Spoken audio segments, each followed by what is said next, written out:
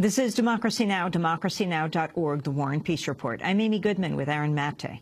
Denise McNair, Carol Robertson, Cynthia Wesley, and Addie Mae Collins. Those were the names of the 4 little girls who were killed 50 years ago this week, September 15th, 1963, when the Ku Klux Klan bombed the 16th Street Baptist Church in Birmingham, Alabama.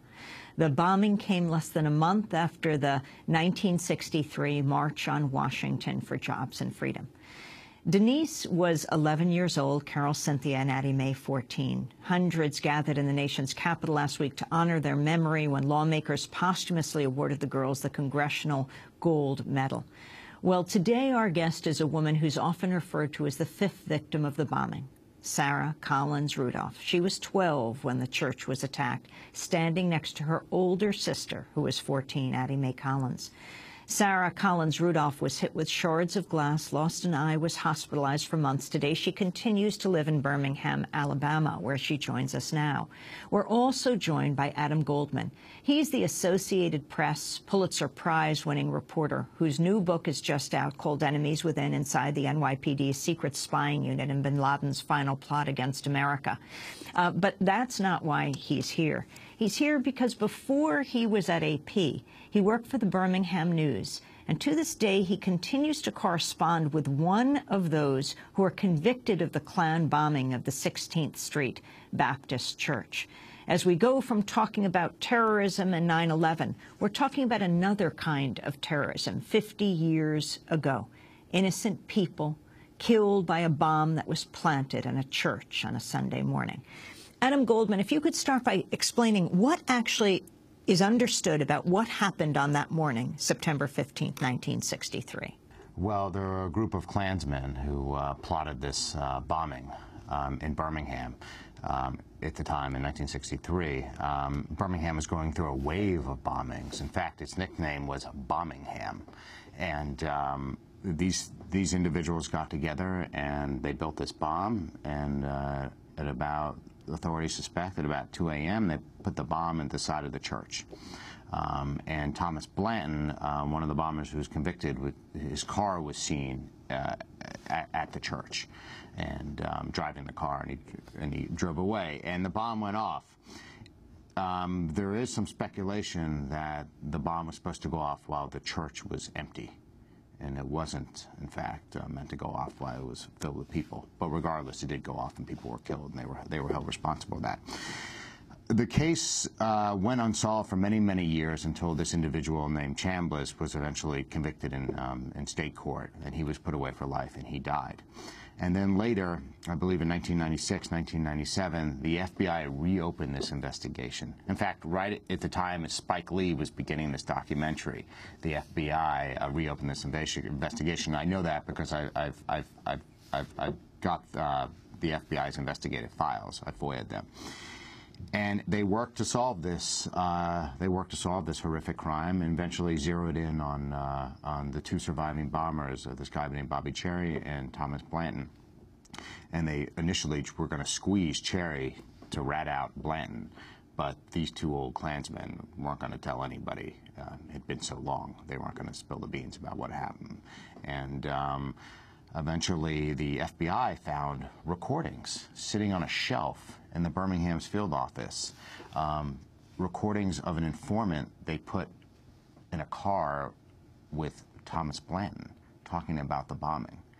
And they managed to get the recordings digitally enhanced, and they used that, along with the testimony of the informant, to convict Blanton. And eventually Cherry was convicted too. Cherry, they both were sentenced to life in prison, and then Cherry later died.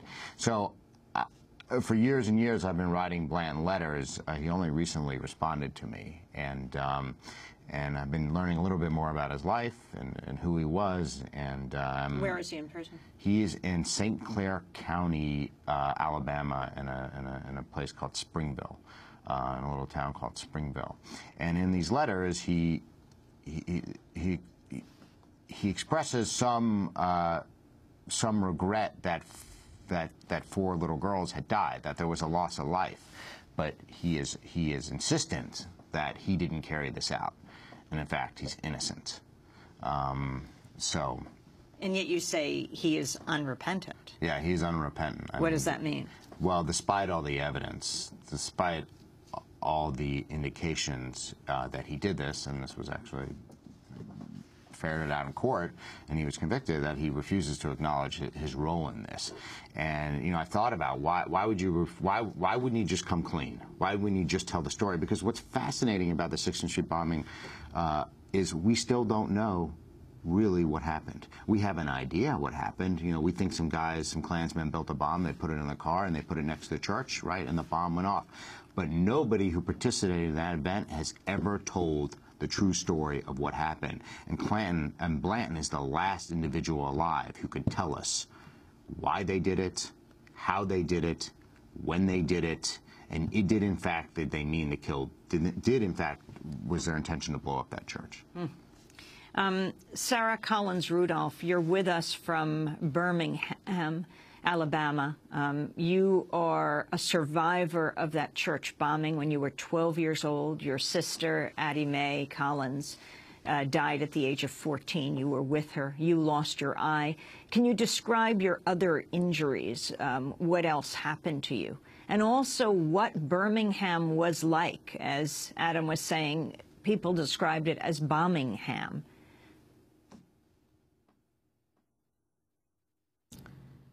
Oh, yes. I have had injury in my left eye. I have had glaucoma for years, where I have to take pills, and also drops in my eyes every day. But last June, they operated on it and put an incision in my eye to drain the fluid because my pressure had been up for a long time. And also, yes, Birmingham was, it was a way of life back there then. We would hear bombs going off. And we would see police beating blacks with billy sticks and water hose, and it was just a terrorist place really to live in. But we stayed, we wanted to leave, but we just didn't have the money to do it, to go. So things are a little better now, so we're still here in Birmingham. You went to the Birmingham City Council last year for help. Your husband asked for help in covering your medical bills. What was the response?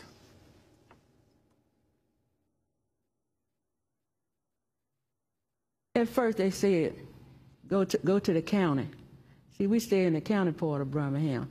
Go to the county because they don't do things like that here in the city. But anyway, the city council people said, well, we can help her. They do it all over. In other cities, they get funds to help people that been in terrorist act. He said, we can do it here. But when they offered me something, it wasn't what I had expected because it was very little because, you know, during these 50 years, I've suffered a lot. And I just wanted to let them know that it was time for restitution because the city was involved in all this. The fire department, the police department, they was involved in all the terrorist act that was going on in Birmingham. Cause during that time, we couldn't call the city police and ask for help because we wasn't gonna get any help since they was involved. I wanted to ask Adam Goldman, you have just written a book after the September 11th attacks and how the police in New York deal with investigating terrorism, and you're very critical. But I want to go to this issue of terrorism. What is defined as terrorism and what isn't? As a person yourself who investigated after September 11th and investigated the 16th Street church bombing in Birmingham 50 years ago. I mean, this was what the Ku Klux Klan was doing in Birmingham. This was terrorism. They had a political agenda. They didn't want to see the Jim quo laws, essentially rolled back. They wanted to make sure that blacks remained segregated. And, we forget this, but this was, for the people living in Birmingham, especially for the black community, this was a reign of terror, literally. I mean, I remember one year, I think it was 1963, dozens of pipe bombs were set off across the city. It was a campaign of intimidation. And the blacks living in Birmingham, they couldn't trust the police. They couldn't trust the police. The police were infiltrating their organizations the same way they were doing now in some respects. Then it was because they were black and because they wanted certain rights. But the level, there are certain similarities what we see today in Birmingham then with the Birmingham Police Department and the NYPD today. There is a level of mistrust in the community today, just as there was among minority communities in Birmingham. They couldn't trust the people who were sworn to protect them. And then the issue of compensation. Here you have Sarah Collins Rudolph, who lost her sister, who lost her own eye, was deeply injured. The Congress, a delegation goes down and honors the community, the families, with a Congressional Medal of Honor. But in terms of help, for example, for this survivor, Sarah Collins Rudolph, she has not seen it. No, and that's extraordinary itself, because after the Boston bombing, right after the Boston bombing that we just went through, the community rallied. People came together and they gave these bombing victims, you could go online and you could pledge, and I was watching it. It was just extraordinary. One couple, within days they had raised $1 million, $1 million, And that's a stain on the legacy of Birmingham, and they know this, that the community didn't come together. Everybody didn't come together after this bombing and make sure that the people who were injured or that were taken care of. You had been denied compensation. Initially, the Congressional Gold Medal didn't include you. Do you feel as if history has forgotten what happened to you?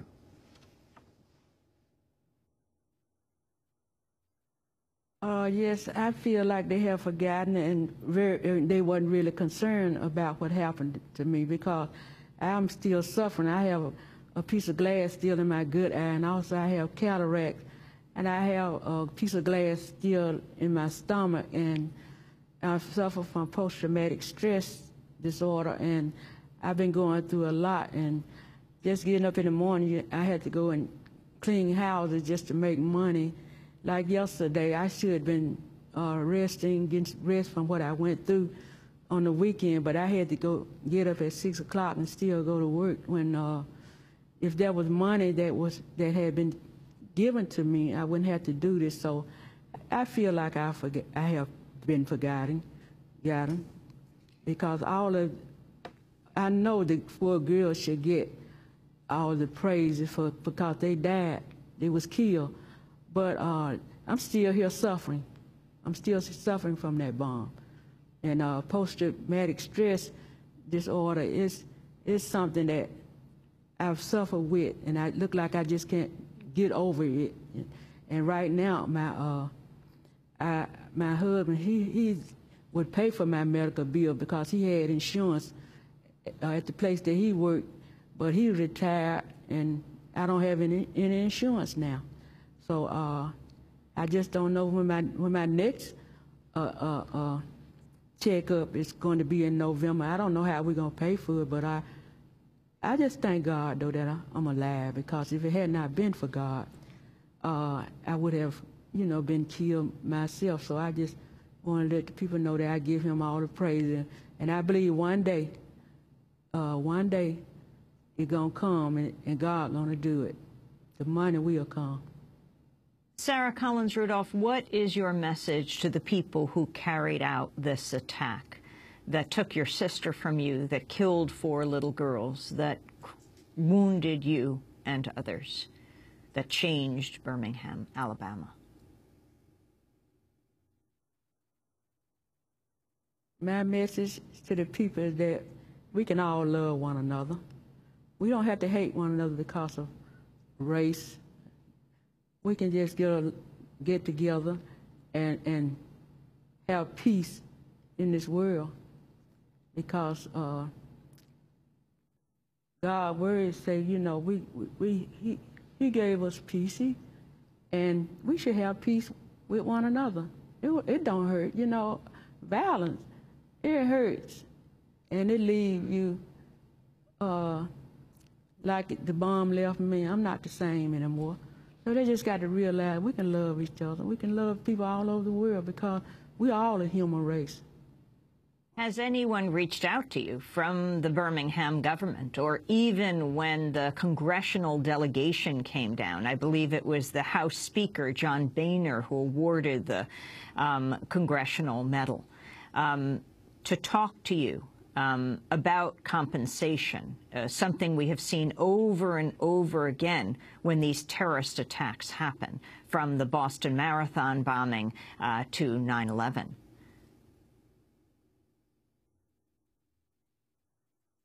No, I haven't had anyone to talk to me about any conversation yet, but I'm just hoping soon that they will, because it's really overdue. You know, it's 50 years now, and I've suffered, and yet, like I say, people are not concerned. They're not concerned like they ought to, because when they offer me the little money that they did offer, they wanted me to speak 4 times for it. But like I say, I was in the bombing. And why should they set up something for me to speak 4 times when they have known all along that I was injured, and I was badly injured? It wasn't something that I scratched. I had to have my eyes removed, my right eye removed, because of this attack. And it really don't feel good at all. You being looked over, like they saying, well, you didn't die, so don't expect anything. What do you mean you were expected to talk? What do you mean you were expected to talk? They wanted me to speak 4 times about the bombing, 4 times, and I was gonna get what you call have somebody to coach me, and I didn't need to be coached. When you go through something like that, it rings in my ears and in my mind all the time. You know, what's next? What's next? Because it was a scary thing, and I still jump when I hear a loud sound. So I'm suffering every day. I had the scars on my face, and also I tried to live, but you know, living like I live, where I shouldn't have to really just suffer for anything. And people, like the man was saying, people around the world, what was in the marathon bomb, they get money for their injury, but I haven't yet got anything, and I suffer every day. And also my sister, we can't even find her remains. I don't know where her remains. We wanted to move my sister to another cemetery, but when they exhumed her body, it wasn't her there inside the casket. It was somebody with false teeth, and we don't know where Addis remains today. It seemed like people weren't even concerned about that. So I'm just wondering, I look at Birmingham, and they say they changed, but Birmingham, they got a long way to go. Sarah Collins Rudolph, I want to thank you for being with us. Sarah Collins Rudolph did survive the bombing of the 16th Street Baptist Church in Birmingham, Alabama, September 15, 1963, 50 years ago. That killed her older sister, Addie Mae, who was 14 years old, and 3 other little girls.